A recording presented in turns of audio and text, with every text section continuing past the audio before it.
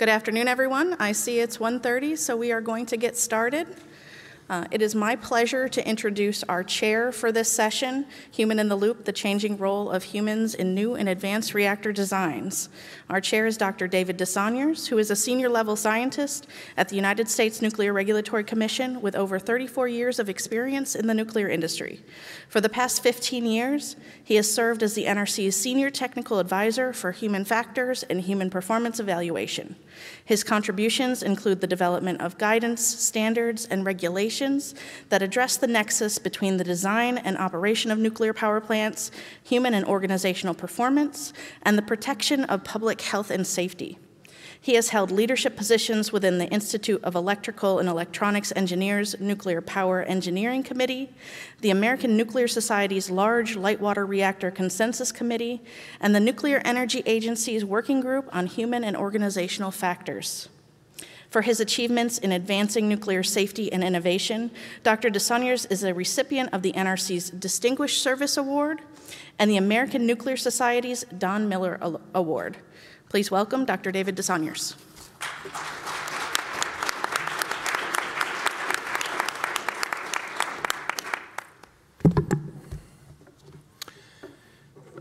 Thank you, Stephanie, and good afternoon, everyone. I hope you had an enjoyable lunch, perhaps catching up with an old colleague or perhaps making a new acquaintance. If it was a new acquaintance, I wish that person, many years from now, is one of your old friends.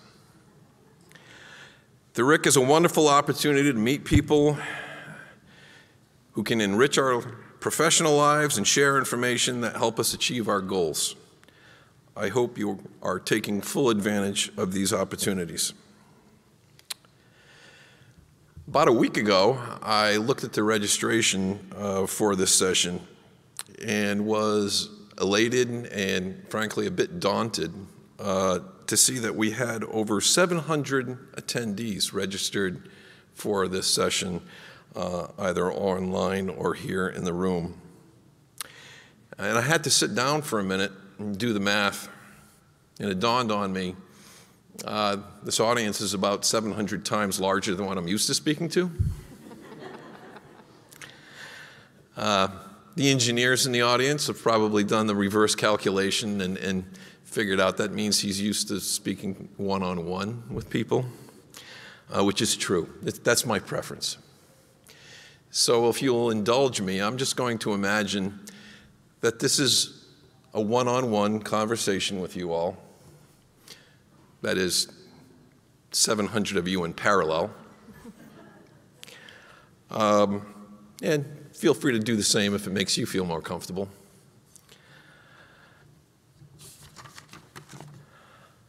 It is my honor and pleasure to chair this session of the RIC. It's an honor because I get to share the stage with a wonderful panel of speakers. They are bringing to our discussions today a tremendous depth and breadth of experience in the application of human factors to the nuclear power domain.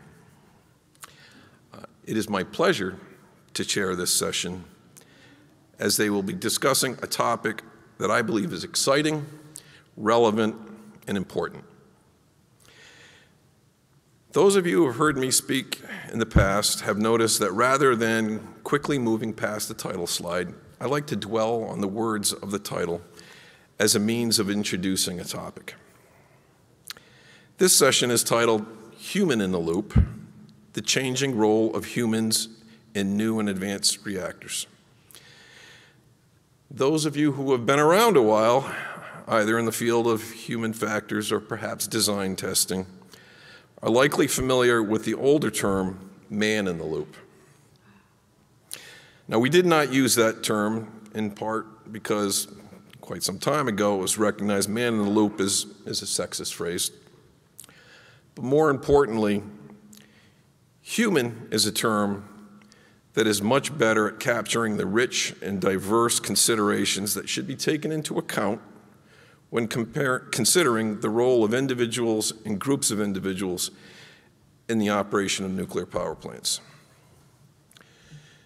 So why do I say that?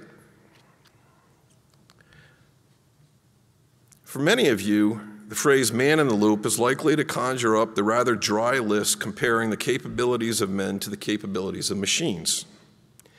The acronym was MABA. Men are better at, machines are better at, hence MABA. In these MABA lists, you would likely find items such as machines are better at repetitive tasks. Not surprising. Machines don't get bored and their attention doesn't fade. Another example, machines are better at doing complex calculations. But now I want you to consider what might seem to be a philosophical question. What does it mean to be human? What makes you human? Each of you may have a somewhat different answer to that question. Whatever the answer, I expect if you now think in terms of human in the loop rather than man in the loop, your thinking expands beyond basic considerations such as whether a man or machine is better at doing repetitive tasks. With that, I hope I have whetted your appetite for our panelists' views on how the role of humans is likely to change in the operation of new and advanced reactors, and what might be some of the most important considerations or implications of such changes. Now, before we get to those presentations, though, I want to take a moment to acknowledge the individuals that have made this session possible. Those are our session coordinators, Stephanie and Nia. Would you please stand up?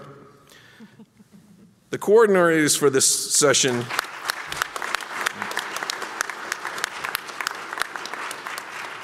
these are my wonderful colleagues, Dr. Niev Hughes-Green and Dr. Stephanie Morrow.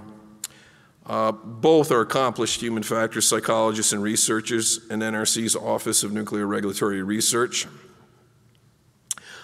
You've already given them applause, but let's give them another applause for bringing together this wonderful session. There is a lot of work that goes on to make these things possible, and I really appreciate all the work they put into it. Now I'm going to briefly turn over the mic to Stephanie, who is going to speak to us a little bit about QR codes and other logistics. Sure. Can we have the QR code back up on the screen, please? And for this session, we encourage you to submit questions throughout the panel. For those in the session room, please take a moment to scan the QR code displayed on the screen so that you can participate in both the Q&A and the live polling during this session. Again, take a moment right now to scan the QR code. It'll be much easier as you go along. For those of you joining virtually, you'll find there's a box to the right of your screen with tabs for electronic Q&A, live polling, and feedback.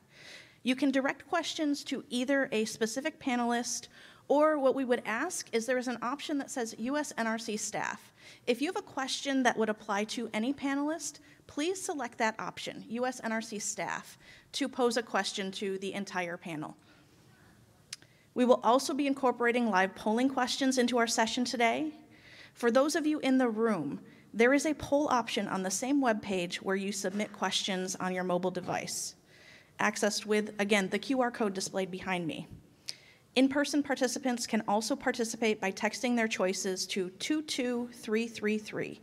When we introduce a polling question, there will be a slide displayed in the room with the instructions for participants to text their responses. For those of you participating virtually, once you've logged into the virtual conference platform and joined the session, there again is a tab to the right of your screen for live polling questions. The polling results will be displayed on the screen to reflect responses from both our in-person and virtual session attendees. Thanks, Dave. Thank you, Stephanie. Okay, hopefully you've all had your opportunity there to get that QR code, so I'm now going to move on to the next slide. I'm just going to, at this moment, provide a brief overview of our panelists. I will provide a more fulsome introduction of each of them as they come to take the podium. What I want to point out at this point is that, as I noted before, we have a great depth of experience and diversity in our panel here. Kicking things off for us will be Karen Priestman of the Canada-based nuclear energy engineering service firm Nuclear Promise X. She will be followed by Richard Pace of the power and energy consulting firm Sargent & Lundy. Then we'll have Claire Blackett, currently of the risk management consulting group Risk Pilot, and formerly a researcher for the Institute for Energy Technology in Norway. And Claire will be followed by Paula Savioja of the Stuk Radiation and Nuclear Safety Authority of Finland. I will provide some remarks to follow. But again, collectively, our panelists will bring perspectives from their work in different types of organizations as well as different countries. Each will make a brief presentation, and then we will make plenty of time available for audience questions.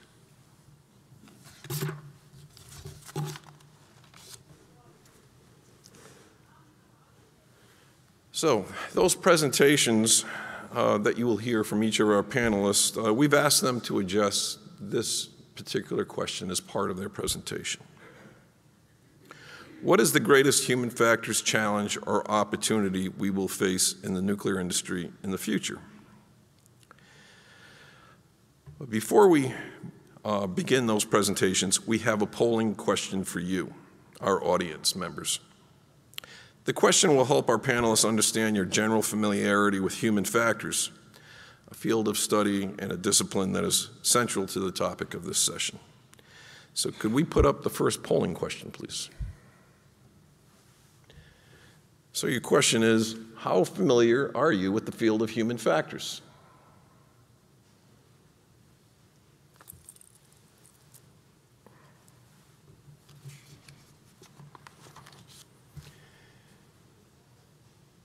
Glad to see that we have at least some understanding, but not surprised to see if we have, in some cases, very little understanding, because it's been my experience over many years that there's many people out there that this is kind of a foreign discipline to them. But as these results continue to come in, it is now my pleasure to introduce our first speaker, Karen Priestman. Karen started her career at Ontario Hydro, the precursor to Ontario Power Generation, and the company currently building North America's first small modular reactor. Throughout her 33-year career, Karen has worked, and still going, right? 33 and still has worked in a wide variety of roles for consultancies, design organizations, and manufacturers, and for 10 years as an independent contractor. Karen's career has been a mix of both systems and human factors engineering, largely in high-hazard industries, including defense, rail, and oil and gas. For the past 18 years, Karen has worked in the civilian nuclear industry, most recently for Japan-based Hitachi GE and US-based GE Hitachi, for whom she led high-profile and extensive human factors engineering programs as part of their new build projects.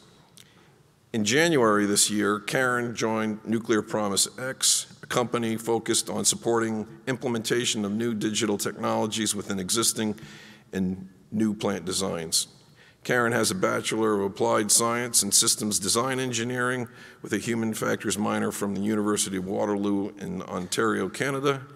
She is an Ontario licensed professional engineer, a chartered fellow of the United Kingdom's Chartered Institute of Ergonomics and Human Factors, and a member of the International Council on Systems Engineering. Please welcome Karen Priestman.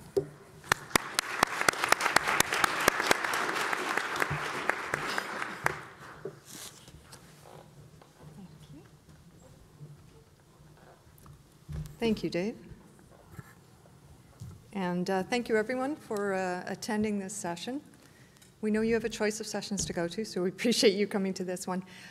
Just Dave's comment about speaking one-to-one, that light is so bright, it pretty much limits who I can see, so it is almost like I'm speaking one-to-one. If we all have kind of a bit of a deer in the headlights look, that's why. We've also got, just for fun and games, we've got a timer there, so talk about time pressure. But I will go fairly quickly through my slides. We want to leave enough time. Well, I've just reminded Neef to start it. Dan. Through my slides, just a bit about Nuclear Promise X, because we are a new and smaller company. And then I will address the question that was up on the slides, Dave's slides. Let's see if this works. Here we go.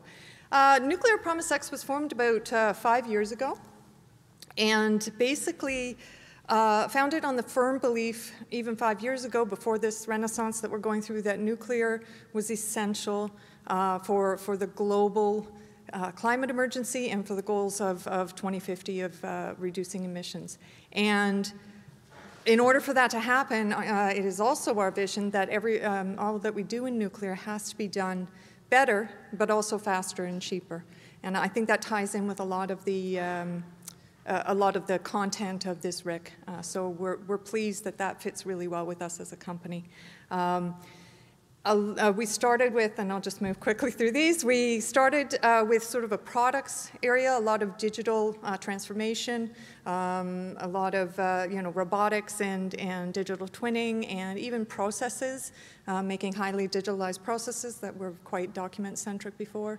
And recently, the last 2 years, we've delved into the services. We do project management, using our digital tools, of course, and design engineering, which is now my baby.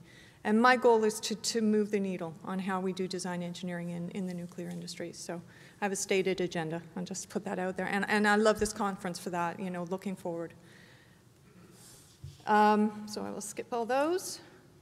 And we do a lot of apps and software and digital engineering. We have NPX AI, which helps to even engineering processes that are very data centric. We can use AI in order to make those processes more intelligible and faster and efficient for people. So down to the meat of the matter. HF, and I want to preface this by saying that these are both challenges. I've put them as challenges. They're challenges and opportunities. They really are. Yes, they're challenges because we haven't traditionally looked at these areas, but they're opportunities because we can now focus on these areas. We have to focus on these areas. If our new builds are going to be run safely by the people who are running these plants, then we've got to consider these things. And the first one is, at this point, there's a lack of drivers, tools, and skills needed for not just doing HFE in the modern digital design world, but integrating effectively, integrating early. We have struggled with that as a profession from the very beginning. It's going to get even worse because it's going to go faster. Decisions are going to be made up front that are going to have a huge impact.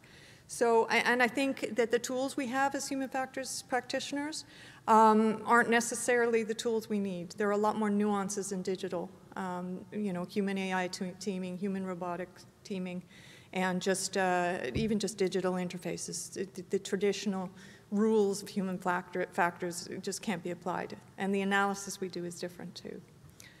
Workload and staffing is a whole different ballgame when you're talking about highly digital plants. The challenge number 2, along with the tools and the skills which we're missing or that we need to get better at, I don't think we have given enough thought. Generally, people tend not to really understand or be able to quantify or discuss human factors risks, especially future.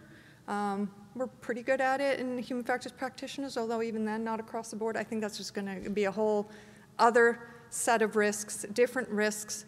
They're not removed by removing some of the human in the loop. They're just moved to other places in the loop. We always talk about that. You don't get rid of the human. They're just somewhere else. And so I think understanding the nature of the risk is going to be important for where we focus our human factors expertise and effort. Because number 3, and there's some more things on the slide, some specific examples of where we've underestimated the risks. And I think there is a tendency we're going to overestimate in some areas of traditional HFE. We're going to underestimate in a lot of areas. And then I think the third one is, and I had something on here too about the people that we have and having enough people. and move where HFE is a profession and start to use some of the tools and the digital aids that we have that we're putting into the plants. We need to start using them within not only the people doing HFE in the design and new build, but within the regulators. We need to start using these digital tools, but then also understanding the effect on the people in those organizations and what those have. But we need to start leveraging things that other disciplines, particularly systems, and yes, I am both systems engineering and human factors, but I know that the two are not separate, and there are tools that are used in systems engineering that could really help human factors. They shouldn't be separate anymore. So that's my other thing. I think that the one I didn't really touch on, which was part of the second slide, which I'd like to say, it's the rate of change that's the issue. I know that all the regulators are looking at, yes, we have to modernize, we have to look at human factors differently, there's going to be AI, but that's only going to get quicker, and I don't think we're responsive and quickly enough right now. So we need to start using digital tools to be able to pivot quicker and be more agile in how we do human factors in the industry. And that's it. How'd I do for time? Went a bit Thank you. over. You did great.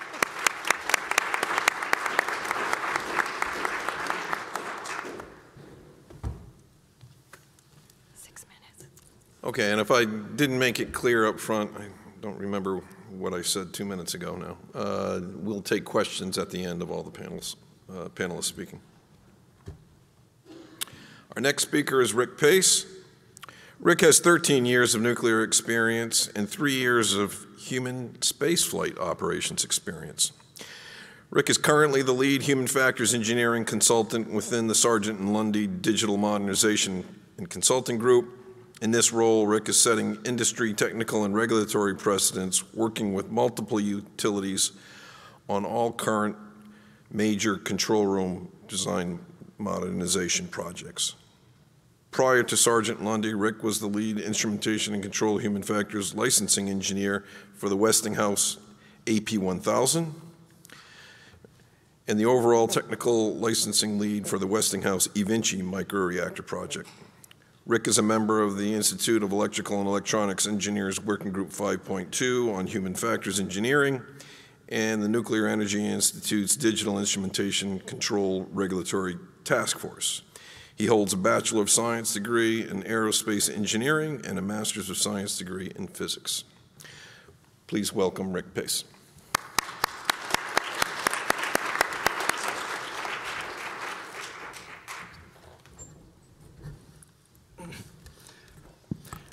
Thank you for having me. It's an honor to be here today.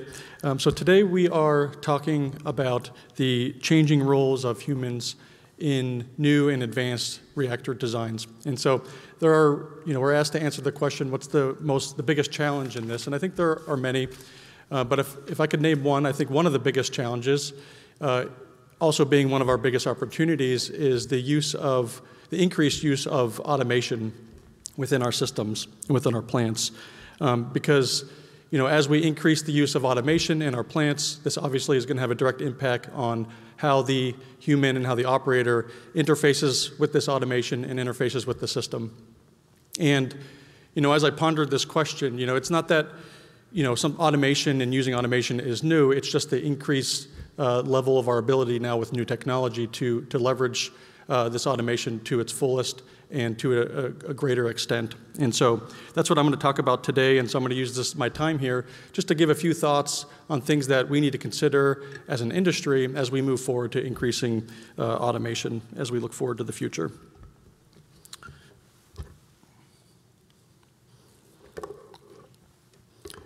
So the first thing I'll say for the increased use of automation is the opportunity to improve the safety of our plants. So, one of the biggest contributors to system and plant errors are human errors, and that's understandable. Humans are fallible and we make mistakes. And so if you can minimize the amount of times that a human or an operator touches the system, you can theoretically minimize the amount of errors that get introduced. And so as we rely upon automation, we can reduce the amount of times that the operator or the human needs to interface with the system. And so that could be a positive in plant safety. Now, on the other side, the more and more automation that we use could introduce more and more complex systems, which in itself could also introduce system errors, right? And so there's a balance that we have to make, in my opinion, on using the right level of automation for a given system. And that's an important point, I think, that I would like to stress is, automation isn't an either-or thing, right? So it's not either you're using it or you're not using it. There's gradations of the amount of automation that we could use in our plant. So at the extreme end, you could think of an automation level of 1 being fully manual, and the operator does everything that the system in the plant needs, or an automation level of 10, say, where the system does everything and completely ignores the human in the loop. Now, in reality, we're somewhere in between that, so you can consider or think of varying degrees of automation within those two extremes, such as automation with operator supervision or operator consent, or maybe the system performs its automation and it decides when the human should be in the loop and when the human needs to be informed of something or the human needs to take action. And so you can sit here and think through, and others have, the different levels of automation. I think the point here that I want to make is that as we leverage this tool, we need to think of what makes sense for the given situation and apply that and understand the impacts, because ultimately, at the end of the day, no matter how much automation we use and leverage, the operator still needs to be aware of what the system is doing. They need to be knowledgeable of the system. Their situation awareness is one of the challenges that we have to overcome with this, because as the system is performing tasks in the background, we always have to make sure that the operator understands what's happening with the plant, right? They need to be able to troubleshoot any failures, and ultimately, if automation fails, they need to be trained in such a way where they can take the appropriate action to keep the plant in a safe state. And so that's another sort of sub-theme that I'd like to point out is training is an important piece to this. The roles of the operator are going to change as we use more automation, which means that their training and their understanding of the systems are going to have to keep up with that. The last thing I'll mention here is a very positive thing for automation is improved fault detection. So self-diagnostics in these systems can continuously monitor the system and ensure that there are no faults. And Dave had mentioned it earlier in his speech, but the system can do this more effectively with besides relying solely on human intervention, right? The system can sometimes see things that the operator can't see even before they become a problem to the plant. And so there's a ways to leverage this so we can have early fault detection so that we can take action and keep the plant in a safe manner. Again, the operator needs to be trained on these things and to be able to troubleshoot and diagnose when these self-diagnostics aren't working, but we can leverage those for improved plant safety. So ultimately, we need to think outside the box and leverage this technology. I've seen firsthand where we spend a bunch of effort and time modernizing our systems, yet we don't take full advantage of the benefits of the system that we install. And so self-diagnostics is one of those areas.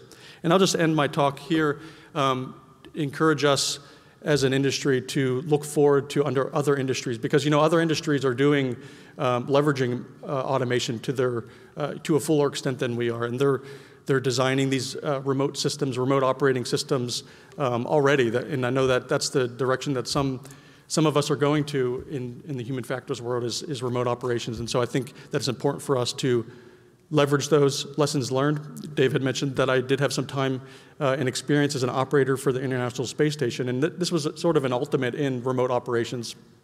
And that we have astronauts orbiting space in a space station, and most of the command and control and monitoring is happening on the ground level. And frankly, the safety priority is the same thing. And we have as humans and people, we're our number one priority in their safety. And so it's not just NASA, it's oil and gas, autonomous ships, air traffic control. I mean, there's all kind of work going on in this area that we should be leveraging as an organization. So thank you for your time, and I look forward to the panel discussion.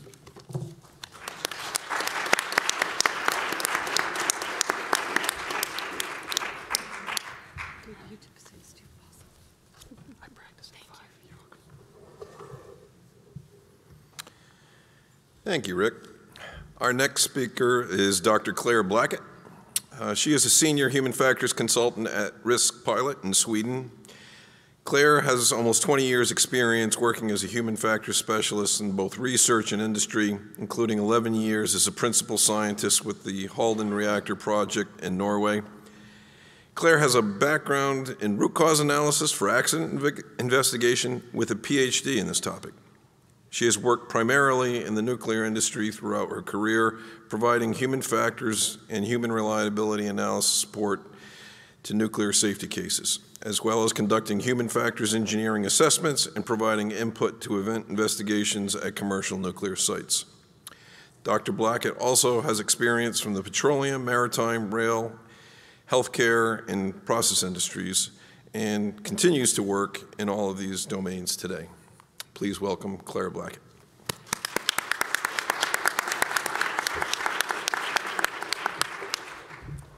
Thanks, Dave. And thank you, everybody, for joining us today. Just to mention risk pilots, since I'm sure that most of you have probably heard of the Halden Reactor project, so you know about that, but since December, I have moved into a new role with Risk Pilot based in Sweden. And Risk Pilot, they've been going since 2002, originally set up as a risk management consultancy, but since then has expanded into including systems engineering and human factors. And so I'm part of the human factors team there. There's 9 of us. We have a very strong presence within the nuclear industry in Sweden at the 3 nuclear power plants. So we have most of us work on site at those plants. And nuclear in Sweden, you may or may not have heard, is going through a bit of a revolution. It's fantastic. In January this year, Sweden announced new plans for expanding the nuclear force. Now, I moved to Sweden in December, and they decided this in January. I'm not sure if it's because I moved there, but you can join the dots yourself. So in Sweden currently there are 3 nuclear power plants, Ringhals, Forsmark and Oskarshamn, and they produce about 1/3 of the electricity in Sweden. So they're extremely important to Sweden. But in January this year, it was decided that they're going to build more. And so the plans are for building 2 large-scale reactors by 2035. So the goal is to add an additional 2,500 megawatts by 2035, and the equivalent of 10 new reactors, or 10,000 megawatts, by 2045. So it's a really ambitious goal, but they're very, very committed to actually doing this. And essentially they're assuming an electricity demand of about 300 terawatts by 2045. So they sort of acknowledge that between their renewables and the nuclear power, this is how they're going to achieve it. My previous work in the Halden project, towards the end of my career there, I started to focus a lot on small modular reactors, and I was very fortunate to be able to work almost exclusively on this topic via the Halden Reactor project. And that included being involved in the experimental program at the new Halden SMR simulator that was installed in 2021. This reactor has the capability of simulating up to 12, or a plant of up to 12 units. We had it set up as a 6-unit plant, and this enabled us to actually see how operators can run and monitor and control this plant, a 6-unit plant. So we had run 3 experiments by the time I finished my time at IFA, using operators from the US and from Sweden. These are licensed operators currently practicing. And none of them had operated in an SMR before, of course, because we don't have any commercial SMRs yet. But we put them in this situation and we ran them through different scenarios to see how does it look. And the kind of topics that we were interested in was looking at multi-unit operation and disturbances, staffing, roles and responsibilities, how do operators monitor across a 6-unit plant and how do they manage their workload. We also talked about, although we didn't do any experimental studies, on remote operation, and very much looking at the changing role of the operator, so very relevant for this session today. In terms of what I saw from the research that I have done before, and then also just thinking about where human factors is going, when I considered what is the greatest challenge or opportunity, again, I landed on the topic of automation as being one of the main challenges. I think that when we talk about highly automated SMRs, we kind of don't really realize what we're talking about. Automation is not a single discrete thing. It's not just another system component that you can plug in and then say, okay, now it's automated, what do we do? Automation is much more complex. It's much more likely that we are going to have layers of automation within our systems. Some parts of the plant may be more highly automated than other parts of the plant. So we really have to think about the complexities of automation, where and how and why have systems been automated, and then need to understand, and how is the human going to interact with that? We also have to think about, is this going to create new types of human errors that we don't see in our existing plants? And then how are we going to be able to assess those from a human factors perspective, from a human reliability perspective? And then touching a little bit on what Karen said as well, is also thinking about the methodological side of it then. How do we as human factors professionals approach these potential new errors that are going to occur? I agree with what Karen said about we need to be kind of quicker in how we do our human factors assessments. When we look at the world of SMRs, for example, we see that there are so many vendors out there. This world is evolving so quickly. We as human factors professionals need to be able to keep up with that pace. So I think that the methodology, the approach that we use for human factors is also going to be a challenge for us going forward. As always, when we talk about human factors, we never have enough data. So how do we generate enough data to be able to validate designs and substantiate claims that we're making on operators? And then also what will be expected by the regulator is another big question that at least I've gotten a couple of answers on that from this week. So in my opinion, those are the challenges that we will face. Thank you very much.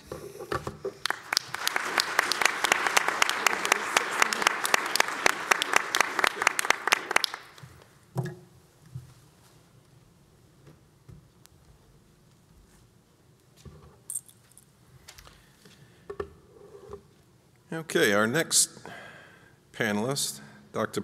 Paola Savioia, is the head of the Operational Safety Section in the Department of Reactor Regulation at the Radiation and Nuclear Safety Authority of Finland. I have to say, Paola challenged me with this introduction because it's got the combination of the longest institute names I think I've seen. So if I pause in the wrong spot, please forgive me here with this. From 2001 to 2016, she was a research scientist and team leader for the Human Factors and Complex Systems team at the VTT Technical Research Center of Finland. While at VTT, Dr. Savioia obtained a master's degree in engineering from the Department of Automation and Systems Technology of Helsinki University of Technology in 2003.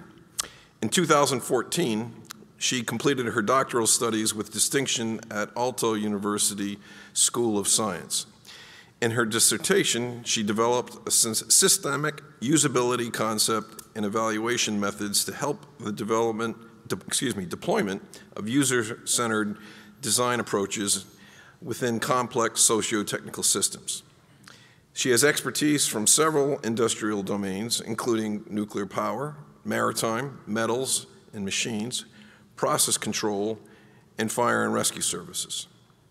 In her current work at STUC, she is taking part in the nuclear energy legislation renewal from the perspective of operational safety. The legislation renewal is part of Finland's preparatory works for the licensing of advanced reactors. Please welcome Dr. Savioia.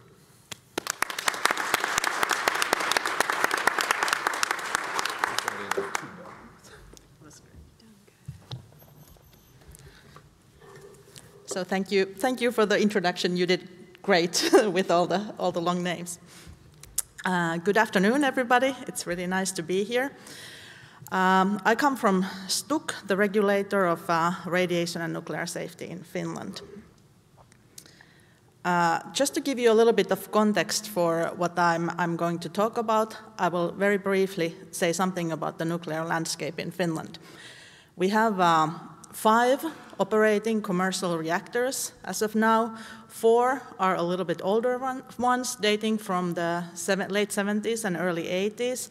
But all those older plants, they have gone through some sort of automation renewal and digitalization. So the control rooms in even our older plants are so-called hybrid ones, containing digital systems and analog systems. But most important experience for myself is our new unit, OL3, which has been in commercial operation about a year now, and is actually going through its first yearly outage now as we speak. And OL3 is quite highly automated plant. It's an EPR, 1,600 megawatts, and it's located in the western Finland. Then also we have had, one thing I want to point out from this nuclear landscape, that since I've been working in Stuk, we have had nuclear facilities in all life cycle phases, because we have the operating plants, the new unit. We also had a construction license review ongoing for a while for a totally new plant. And then we also have a final repository project that is in construction and commissioning right now. The new construction license application was withdrawn, but from that we still have experience from how human factors were integrated in the basic design of a new plant. And on top of all this, like David said, our country is going through nuclear energy legislation renewal, and this one goal for this whole renewal is to enable licensing of new reactor designs. So let's go to the human factors challenges. I want to illustrate with these 2 control room pictures what I think is the challenge for us in this period of time. On the left-hand side, there is this old control room from where we as human factors scientists have a lot of experience with. And we know what are the human performance issues and what to look for in evaluating the suitability of such control room. But as we are moving towards this more modern era, we don't have so much experience. We have some research experience, but not real operating experience from these. And for this reason, I think that our human factors methods, we cannot be sure that our methods that we are using right now are such that they can actually point out from the modern control room what are the real threats to human performance. So it's a challenge for us human factors experts to develop our methods in a way that we understand what are the vulnerabilities of the modern control rooms that we are going to face in the near future. And in addition to this, the human factors engineering methods that I've seen being used in the industry are very much focused on the control room issues. Even I put the control room pictures there to illustrate this. But from my experience with the new builds, I've seen that there are quite interesting human performance challenges also out of the control room. Especially there are the field operations, but there are also human activities like maintenance and assembly, testing, surveillance activities that take place on the field. And what I have seen from the projects that I have been working with, human factors engineers have not paid attention so much to these other human activities that are still quite safety critical. So my other challenge relates to this, that do we even understand the role of human performance in the context of advanced reactors? Do we know what are the safety critical human activities where human factors should be concentrating on? Surely there will be those control room issues, but there must be something else too. So I think there are some blind spots that we don't even know about yet. My last slide is a little bit of experiences that we have gained on these other human safety-critical human activities. Some of these were surprises to us, and some were something that could be expected. So, for example, relating to operating crews, we saw some competence issues, but they can also be interpreted as design issues relating to procedures and administrative procedures, and these are activities that the safety significance is not necessarily direct, but it's indirect. But there still is the safety significance. So human factors engineers should pay attention to designing the tools for different kind of functions at the plant. The last point there concerning emergency management is just an example that other functions, not only the control room operations, might become such that human performance is threatened. Thank you.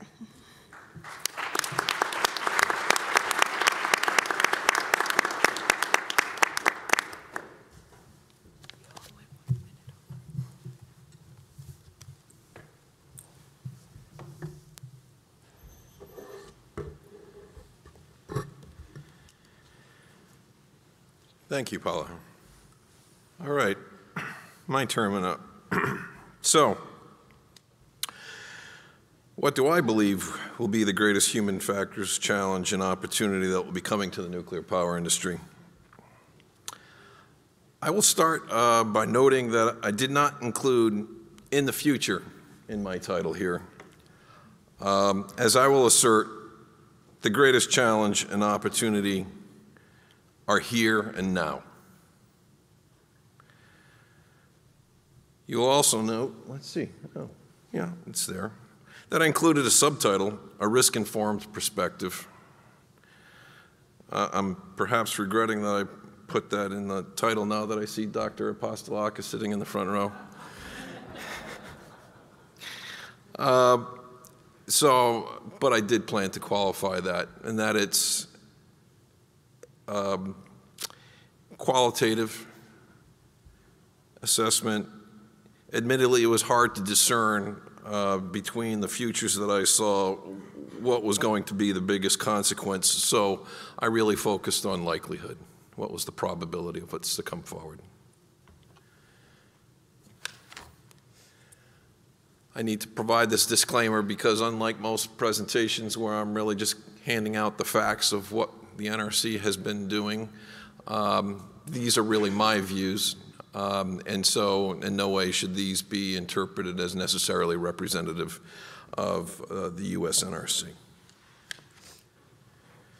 So beginning with the first question, the greatest human factors challenge, I started to think about the trends and topics that are getting the most attention in the human factors literature and in the nuclear domain. And the result of that reflection is what I've depicted on this next slide.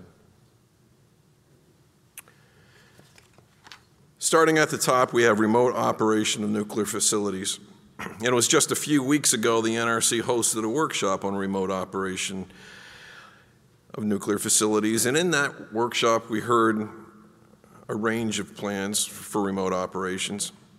And in general, I think it's possible we could be seeing proposals for constellations of small reactors being monitored and controlled from a centralized facility that may be far removed from the reactor site. Progressing clockwise, another development we could see is autonomous operation of nuclear facilities.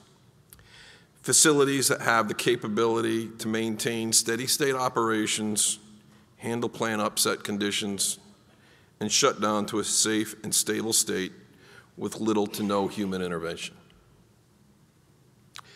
A third development would be the use of artificial intelligence in the operation of nuclear facilities.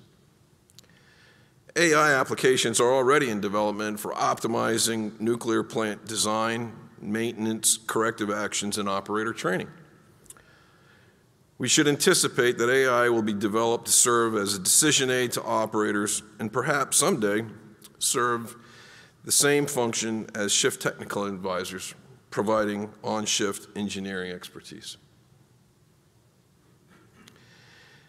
The fourth development depicted at 9 o'clock on this diagram is human-robot teaming.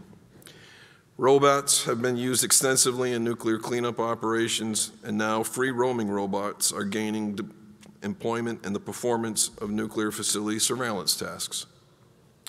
I expect that successful performance in these applications may lead to future deployment in security and operations applications.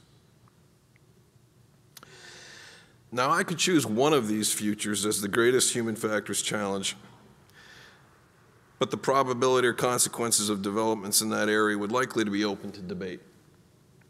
Rather, I ask you to consider the intersection of these developments. What they share in common might be our greatest challenge.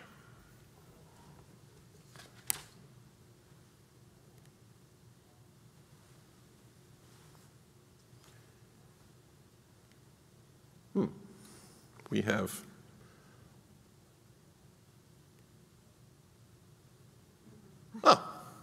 so there it is. Could that be our challenge? The human factors professionals?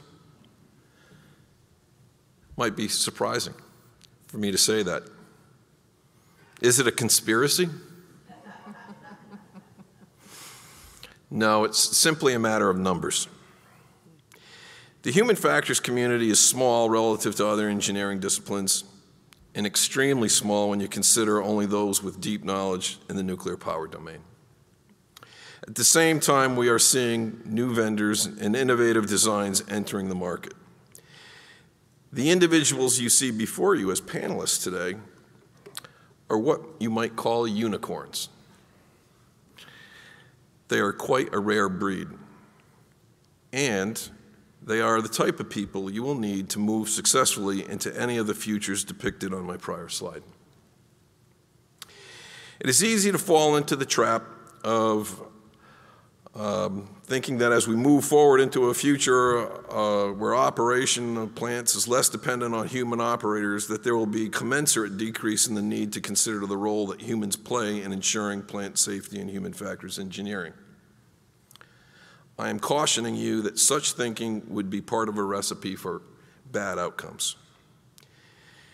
If you consider each of those futures deeply, you will recognize that they are not really eliminating the role of humans in ensuring safety, but rather they are transforming the when, where, and how. So how do we come to this situation? In short, the old post-TMI talent with nuclear industry experience moved on to other industries that were more rapidly evolving. They have now largely retired, and sadly many, I regret to say, have passed on. The new talent coming out of universities are being drawn to those industries that are consistently funding research and innovative technologies, such as aerospace, telecommunications, defense, medicine. The flow of human factors talent to the nuclear industry is currently a trickle. And this limited supply could result in advanced reactor design solutions that are delayed or worse, ill-conceived, if this challenge is not given due and timely consideration. With that cautionary note, let's move on to a brighter topic.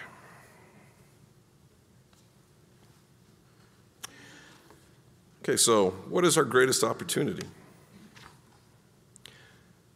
Let's begin again with the same 4 areas.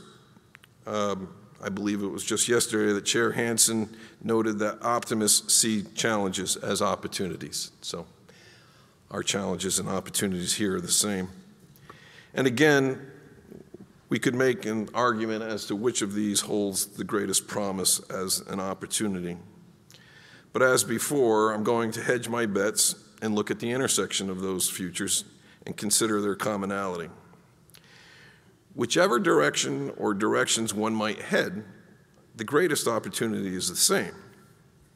And the good news is that it is here, it is now, you don't have to wait. In fact, if you wait, you'll miss the opportunity.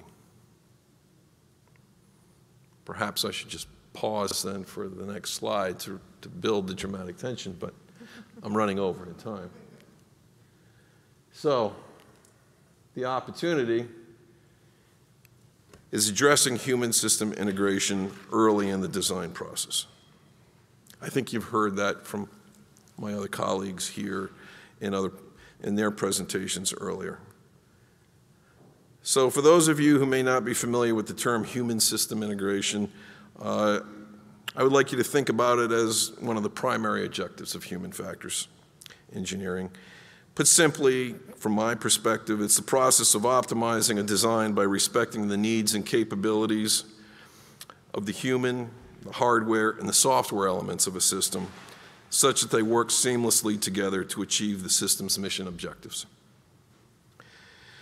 I noted earlier in this presentation there was a big uptick in human factors following the accident at TMI. Those human factors efforts were important and worthwhile, but they were tantamount to building lifeboats after the ship had set sail. It's not what I would call a recommended practice. Addressing human system integration early throughout the design process will provide the best opportunity to identify and implement optimal design solutions and minimize rework. As such, it will pay dividends not only during the design process, but throughout the operational life of the plant. It can be your most cost-effective path forward towards safe and efficient plant operations. So this concludes my remarks. And I think at this point, what I would like to do is perhaps go back and I know we put up a polling question before. Can we put up the results of our first polling question?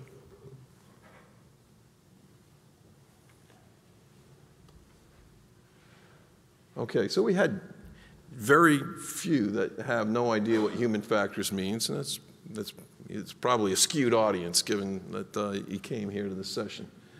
But I'm going to ask if any of my panelists would care to just, for those that may not be familiar with human factors, how would you explain human factors to your friends or family as a discipline? Anyone want to take that one on?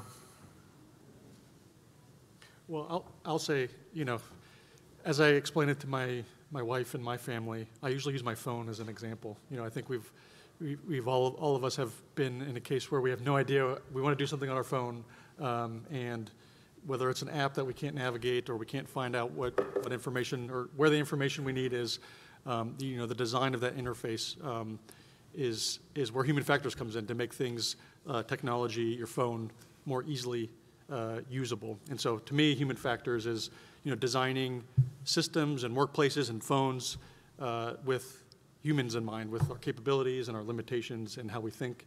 And so that's my simplistic explanation of human factors. Good, thanks. Anyone else want to add or amplify on anything Rick said? No, I think that captured it. It was a good summary. Yeah, you know, it was a good summary. Good summary, and you know, I think I've explained it to people in the past in ways of that were probably more focused on how we treat it here in the nuclear industry, because I always made reference to complex technological environments. But human factors really can be applied to, you know, the most basic of tools. We tend to focus on a rather complex tool, a nuclear power plant, and so I usually find myself explaining it in terms of the challenges, you know, addressing the challenges of dealing with human limitations and capabilities in a complex technological environment, but it probably shouldn't be thought of as just limited to that. And also thinking about it, we tend to also focus on just the cognitive aspects, because most of the work in a control room where we have focused historically has been the nature of cognitive work, but human factors also encompasses that physical aspect of human capabilities and limitations as well.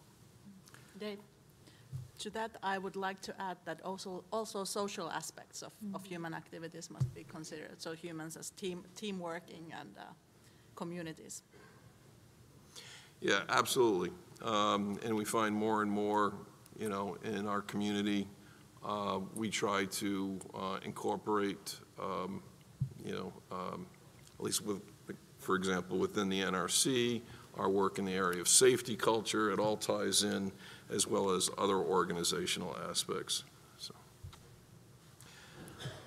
going to ask that we put up the next polling question, and that was, the audience has now heard from all of our panelists in terms of their views on what they considered to be some of the most significant challenges. And I heard some threads common throughout those presentations and some interesting differences. But it'll be interesting to see what our audience thinks. So give a moment here to see what has resonated with our audience.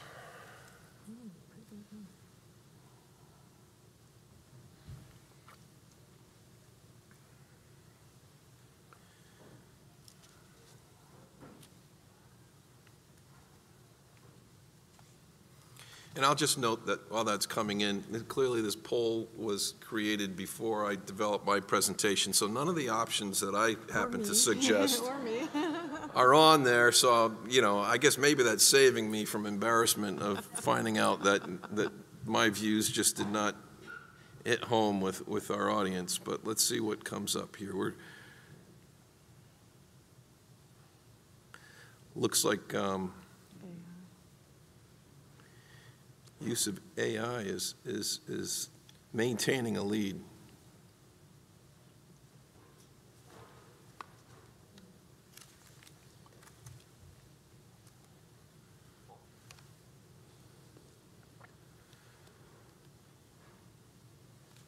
Okay.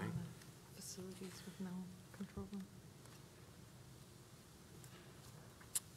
So let me turn to my panelists. I guess Paolo, I'm going to start down your end and we'll work this way. What are you thinking of the poll results here?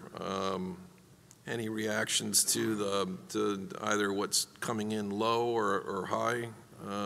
Any surprises you're seeing?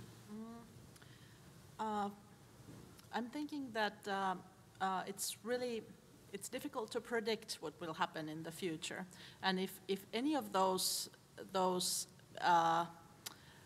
challenges or topics become reality, they will transform the way nuclear power plants are operated. So they will create challenges for human performance. But maybe it is the use of AI is, I kind of tend to agree with that it has the most potential for complete transformation of the human role. It's not working? Oh, sorry. Maybe I don't repeat my whole answer. Okay, thanks. Claire, what's your thoughts? Yeah. I agree with Paula that it's not exactly surprising to see things like AI and automation coming out on top. I think it reinforces the message that you gave, Dave, about the need for early human factors involvement. That's one thing that I think we've seen with the rapid increase in the development of AI over the last couple of years, is that it's kind of advancing at a pace that is almost outrunning us, and it's clear, you can see clearly where people have taken a human-centered approach versus where they haven't. There are a lot of issues around AI when it's not designed with a human-centered approach, both in terms of how it can be used, how it can potentially be misused, and that might not be an intentional misuse, it might just be an artifact of the way it is developed. So I think that if we do start to see AI coming into our nuclear power plants, and I do believe that we will, we need to think very carefully about why we are introducing it and where we are introducing it, and making sure that we understand how operators will actually interact with this and use it as a tool to avoid any potential pitfalls. That's a very negative opinion, but it's human factors. But to add a little bit, I think it also means a significantly different competence requirements for our operators in order to understand how the AI is working and why the justifications for the decisions that AI might be suggesting. So significant competence requirement changes for operators in any of those, but particularly with AI.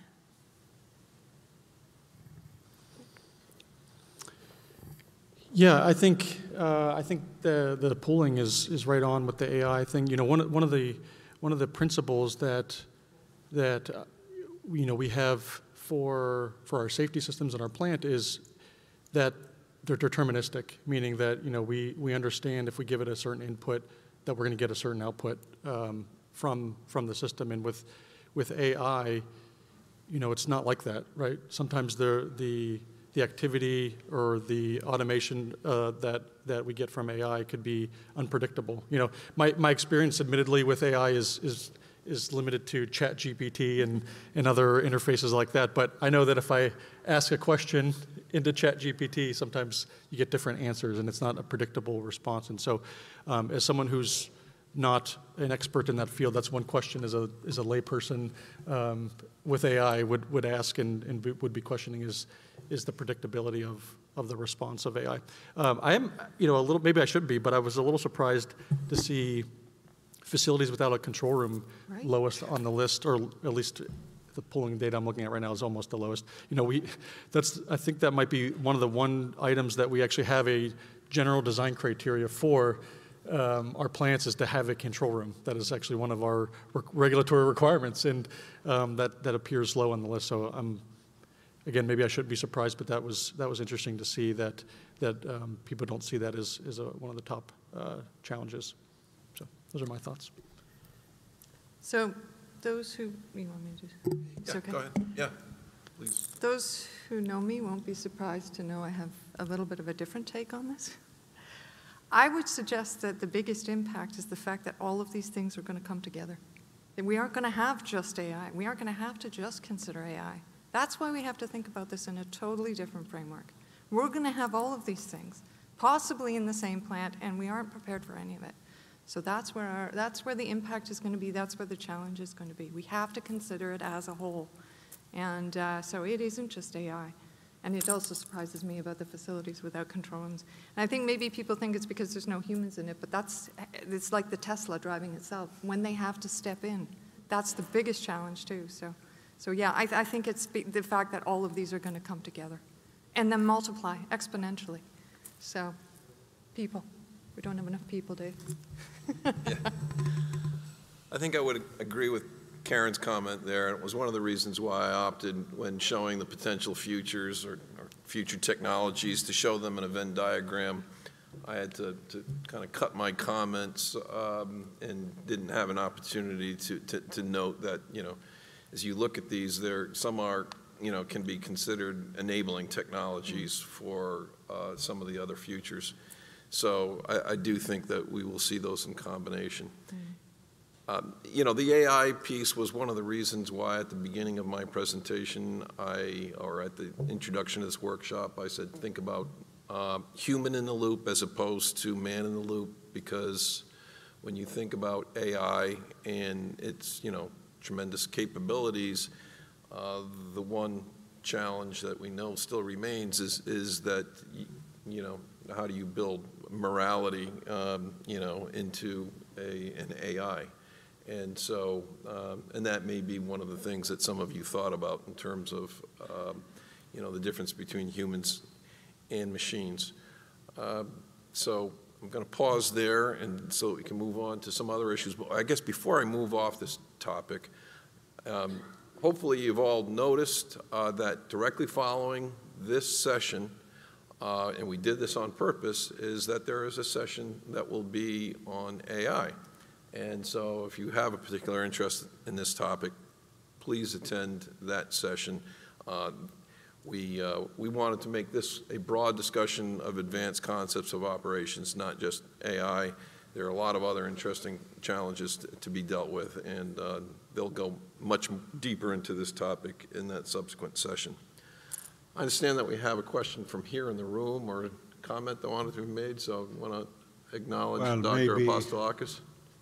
Maybe it's not a good question for this session, but we keep talking about the AI as operator aid. I don't know what that means. What can AI do for the operator? Maybe it's for the next session, but we keep talking about it, and I don't know what AI does. So one of the areas where it could be considered an operator aid is as a decision support. So if we think about concepts for future designs, we tend to talk about them as being highly automated systems, and so they will be producing huge amounts of data.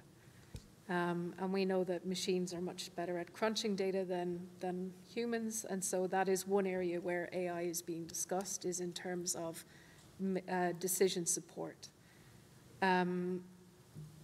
It's not clear to me how that will look yet, but at least that's when we talk about it as an operator aid. That's one type of aid that comes up a lot, is a kind of a decision support system.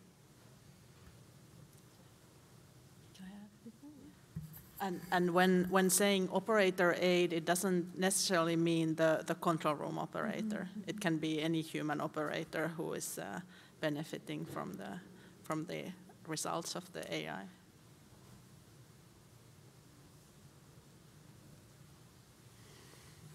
And I guess I would add to that, you think about it as a decision aid. So, my understanding of different types of capabilities that are being developed would be to aid in diagnostics and prognostics of system performance. So you might expect that an AI system might be more capable of picking up weak signals in a system performance that just might seem like noise to a human, but the AI is capable of analyzing that vast amount of data and recognizing that there is an anomaly and providing some sort of early warning of a degradation that might not have been picked up.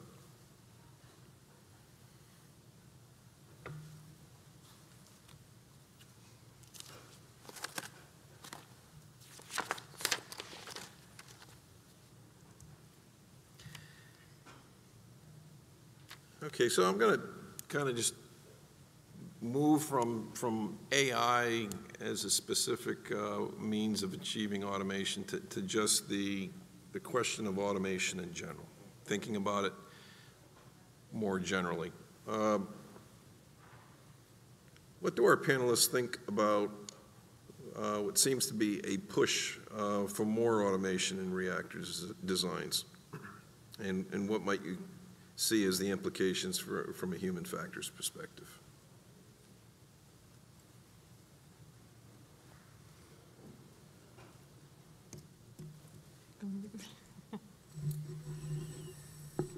At risk of repeating stuff I said already and the things that the fellow panelists touched on, I think we struggle to understand the risks when we move to highly automated systems, and they don't lessen, they just move and they change shape, but we don't necessarily know how to assess those to provide substantiation for licensing. I think that'll be a challenge. I think there is a mistaken, actually I've seen both ends of the scale, the mistaken impression that it's a much higher cost to introduce automation. I've also seen that it's a much lower cost to introduce automation. And I don't think that's true. I think the cost just moves to a different, different point in the whole life cycle. And I just think the challenges are different. I don't think it decreases the challenges. I do think there's a place for automation, and I think there are plants, especially the smaller plants with the lower consequences, where I think it just makes sense to automate. So that's my view. Yeah, I'll say, based on my presentation, of course, I am a proponent of increasing the use of automation at the same time understanding the implications. And we've seen, in the industry where, direct benefits from the increased use of automation in our existing operating fleet of reactors, where we've been able to, I talked a little bit about self-diagnostics, where the system can detect failures, and sometimes failures that the operators can't even see. And we talked about AI. I know we're going to talk about AI more later, but AI could even enhance that. But we've seen real tangible benefits for that, also from an operation and maintenance cost standpoint, where think about if you can now credit the system to perform some of these activities, you've now reduced the effort, and not only reduced the effort of performing the tests, reducing the effort to maintain these testing and surveillance programs and procedures, and also free up the operators and other support staff to focus on things that may have more of a safety implication to your plant. And so I would offer that up, that we've actually seen real tangible benefits today and now with the increased use of automation. And I'll also say, we've been talking a lot about this increased use of automation, and I've talked to this question to one of my colleagues, and it was noted that there is a potential idea to sort of provide some standardization on what types of things that we automate and what types of things are best left to the operator. So in human factors speak, we talk about function allocation, where we go through all the functions and we say, okay, this is best for automation, this is best for the operator, or this is best for a combination of automation and manual control. And so perhaps as we think about the functions that are consistent across our designs, which may be more and more of a challenge as these design changes. But as we think through that, maybe there's an opportunity to provide industry guidance within our community to think about these questions from a holistic standpoint and not just from an individual standpoint. So.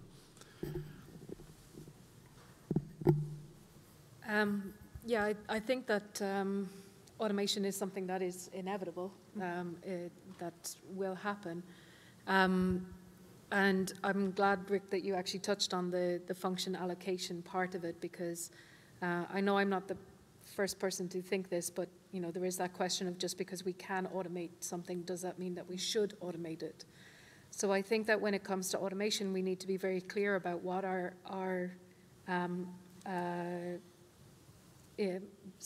requirements or our objectives when deciding to implement automation. So one thing that is discussed a lot in SMRs, for example, is the opportunity to reduce the number of staff per reactor unit. And I often hear that is discussed as well. We can automate the plant so we can reduce staff. And it makes me ask the question, are we automating to only reduce staff, or can we reduce staff because we have automated? And I think that those are kind of slightly different sides of the coin. We need to be very careful about where we are automating and why we are doing that, because it will actually impact upon other systems and subsystems. It will impact on the operators.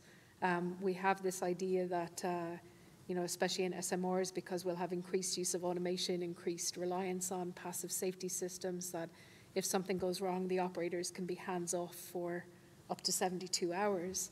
That's not true. The operators will be doing a lot. And so I think when we talk about automation in relation to advanced reactors, we tend to kind of oversimplify what we're talking about and thinking that, well, if it's automated, we don't need operators. And that's very much not the case. So I just think that we need to approach it carefully and examine it thoroughly to make sure that we're not oversimplifying, we're not overlooking something that could actually fundamentally change how operators work in the plant. Yes, I agree, and I would like to add to that as automation is inevitable, it has to be, and it will happen, but it means that automation must be designed with a proper human system integration approach and human factors engineering, so that human collaboration with the automation is taken into account. And for this, we also, as human factors professionals, need method developments so that we can be properly integrated and understand the impacts of the automation on human activities. So I think we need development of methods and approaches in that.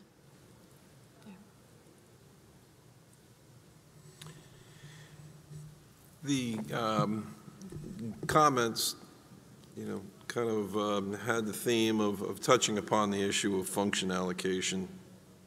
And thinking about this session, I went back to an old paper that I thought had some interesting thoughts with respect to where we are today in terms of automating plants. And I mentioned that acronym MABA, machines are better at, men are better at. And a paper was written by two leading human factors professionals, David Woods and Sidney Decker.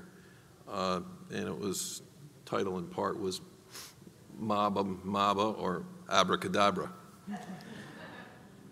And questioned this approach of simplistically perhaps thinking about, just substituting what a human used to do with automation and thinking, okay, we've come up with automation that can fix this human problem solved. And, they described that as kind of substitution thinking, that you were just substituting the machine for the human and not necessarily recognizing the kind of downstream consequences of what you've really done now is fundamentally change the system and the way work is done, and that there needs to be more thinking in terms of just how to make humans and machines work cooperatively together rather than just thinking about this division of labor notion.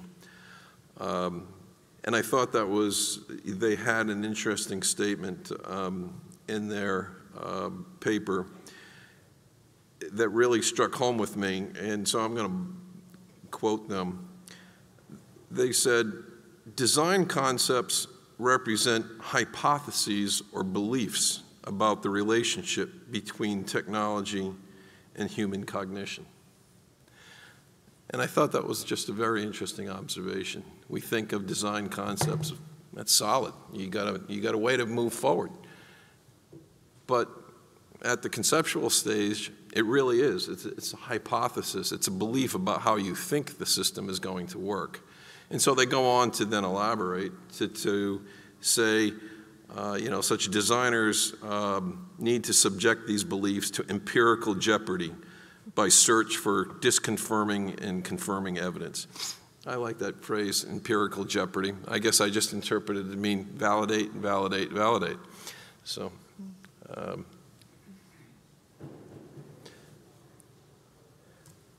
we're getting near the end of our panel time. I'm going to see if we can take one more question quickly, and then we will need to wrap. There was a question from our audience.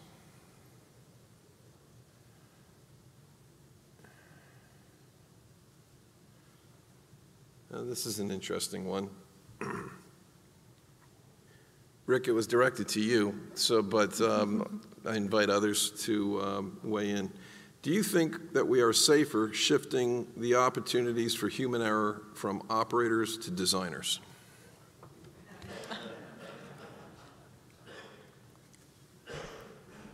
Well, they're both humans, right? So I don't know if there's any shift going on there. I think I understand the basis of the question, though, but I think it's getting on to the point that I was talking about. We have an opportunity to reduce, human error and therefore making the plant safer by automating, and I think that's true. But the second part of that, my thought on that that I presented was, you could go too far, in my opinion at least, too far the other way if you make your system too complex. Right, you introduced potential of making, maybe a quality error or a requirements error that goes undetected within the system until, it manifests itself as an error. So certainly understand that point, and I agree. And so I think the theme that we've all been talking about is, let's not automate just to automate. We need to think through the implications and how the operator is impacted to that automation, how training is impacted. Training is going to, we haven't really talked too much about operator training and human training on as we go to advanced systems, but that's a really key piece of this is, one thing I'll say, I know we're short on time, but I really wanted to share this in 30 seconds, this example. I've seen operators where using newer systems where you can actually look, where they've received a failure of the system, and you can actually see within the control logic of the system, troubleshoot, actually dive down into the control system of the logic to see where the system may have failed. And what I have observed in my personal experience is that operators are very quick to do that as soon as they get a failure, to drill down and deeper into the digital system to figure out what failed in the system. And it was intuitive to them, and so I think there's an opportunity there to retrain, provide more training and more skills to those who interface with the system to be able to interact with the plant more effectively to find these faults. So. Thank you for that observation. That's a good point. Anyone else want to add on to that? I could add that with the commissioning of our new EPR and the qualification of our control room operators, that's something that we identified that must be paid attention to is the automation competencies of the operators, and we really tried to enforce that. So I think it's a really important aspect of this higher levels of automation, that even when we have the sort of traditional control rooms, the operator abilities might, and the requirements on their competencies might change a lot. Sure. And I think that's what I meant when I started with, is that we need to understand the risks. They don't go away. They just move. They change. The risks to the competency, the risks to the training, who it is that's carrying the human error risk when we automate. So I think that's in line with what I was saying. It's this idea that suddenly you've gotten rid of these risks of error and these risks of humans doing stupid things. And it's no, we're still in the equation. We're just elsewhere.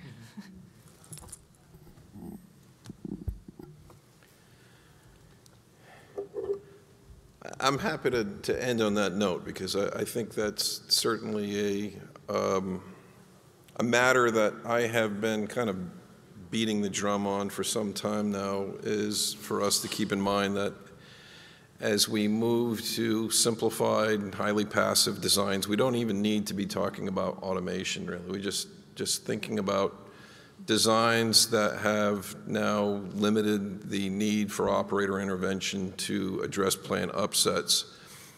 If you're relying on passive systems or inherent safety characteristics, you are then, as we've just been speaking to, kind of shifting where you need to consider the focus in terms of the potential for human error. Is it now going to be with the field operator that ensures the proper lineup of that passive system, or the individual doing the surveillance that's looking at the integrity of the materials of that system? Or does it go all the way back, as this question implied, to the design engineer? There are plenty of points along the way, even if you are eliminating the operator from the principal role of addressing plant upsets. We need to conclude, so I'd like to bring up the slide for our points of contact. We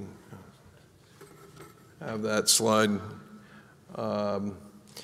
If they're not able to get it up, I'll remind you again that our session coordinators, Niev Hughes Green and Stephanie Morrow, and myself, David Desoniers, you use the standard format for our email addresses. There you go. You can email us if there is a need to follow up on this session for any reason. We will also be making ourselves, the staff, and the panelists available to individuals after this meeting out in the lobby. If you have a follow-up question, we're happy to take those. We just need to vacate this room so the next session can come in. So we'll take care of things out there. There was a QR code up there, I think, earlier. If you wanted to provide feedback on the session or anything to do with the RIC, please provide us feedback. We're always looking at ways that we can improve these activities. So with that, I'm going to thank our audience for your questions and attention. And please join me in a last round of applause for our panelists.